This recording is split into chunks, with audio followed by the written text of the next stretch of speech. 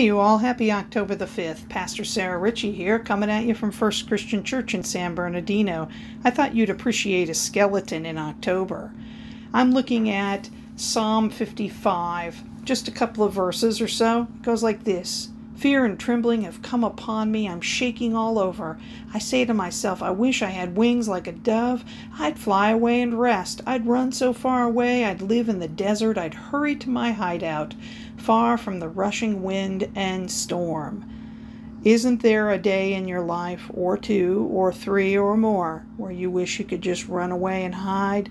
Maybe you're having troubles with PTSD, anxiety, depression, or it's just a bad day.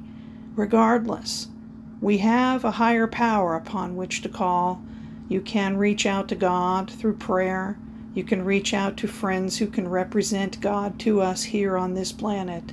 In the meantime, get some exercise, try to get some sleep, and enjoy life. Hey you all, God bless you. Take care now. Bye-bye.